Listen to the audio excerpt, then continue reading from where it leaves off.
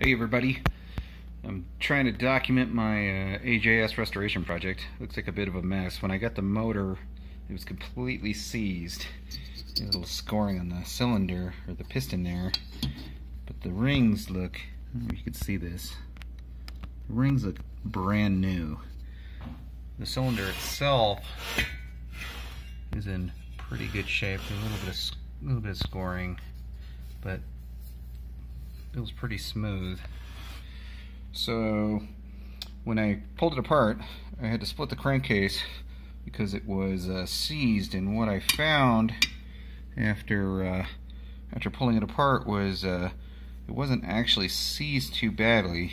There's a little brass bushing right here, is bearing that the crank runs on. And it's got a couple of oil galleries in there.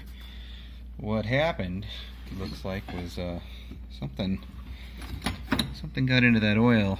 It's sticky, and it is deposited all over this journal right here. You can see it. It's like a,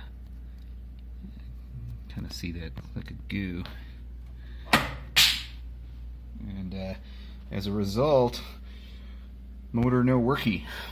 So what I think I'm going to do is clean everything up. See, I got all my everything there. Yep. Clean everything up really well. Order a new seal kit for it. Clean all the crap off because there was all sorts of crap on the top of the cylinder. Like somebody used like a RTV or pitch or something on there, and that was on the cylinder as well. And I think what's happened is it's just worked its way down into the journal, and that's what's caused this problem. So it's time to order some parts, and which I think are available. So here's more of that. It's almost like a paint. I don't know.